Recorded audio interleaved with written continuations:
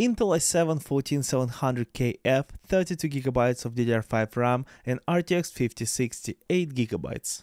And this is FPS when we're at 1080p, completely maxed out graphics settings, and we're using DLAA, so no DLSS. What I have noticed that you cannot use so hyped by Nvidia Frame Generation on RTX 5060.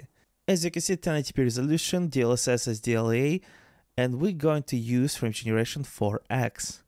And as you can see, 80 FPS, and we're back to 49, 50 FPS as before. We are completely out of VRAM. Without VRAM, you cannot have frame generation at all.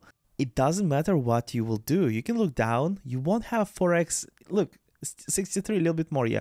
But this is not 4X. I'm just blown away. Nvidia was pushing this card for 1080p gaming and was advising to use 4X frame gen. But how you can use 4X frame gen if you are out of VRAM? No, it's not going to work. You can see it by yourself. And to make things worse, you can see that we're sharing right now 1.1GB RAM to VRAM. That's quite a lot.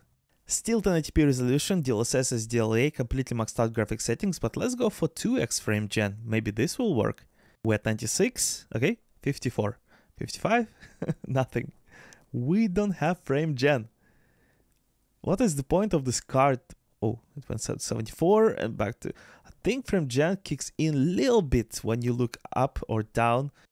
Okay, let's keep 1080p, DLSS, DLA, 2X frame gen, but let's lower our settings to medium. Maybe this will help. And we have, yes, frame gen 2X is working with 100 FPS, 96, because we emptied a little bit of VRAM, just slightly, so we could use 2X frame gen. But you have to set this game at 1080p medium settings. Are you serious? Medium settings. Still 1080p resolution, DLSS is DLAA, medium settings, but this time 4X frame gen. Will this work? And with 95, 65, and yeah, we don't have enough VRAM anymore. I think 4X frame gen just eats a little bit too much of VRAM, and yeah, you don't have 4X in this game at all. This is 1080p medium. Think about it. Let's stay at 1080p, DLSS is DLAA, 3X frame gen, medium settings. And 3X frame gen is not working as well. Still not enough of VRAM. You can use only 2X. So what's the point of this card? Just buy 4060, save some money. Still 8GB card. You have 2X frame gen. As you can see, 2X frame gen. Let's see. And it's hard to tell. I think it's not working anymore. Let's keep 1080p resolution, DLSS is DLAA, completely switch off frame gen, medium settings. Let's save the settings, and what FPS we'll have? 68, 62. Basically, this is no frame gen FPS. This is just sad in my opinion. Why would you even consider this card if you cannot even use frame gen in this title? And we'll have more titles like this in future. Check this out, 53 FPS at medium settings, DLAA, 1080p. And the worst part about it that Nvidia is pushing frame gen on this card.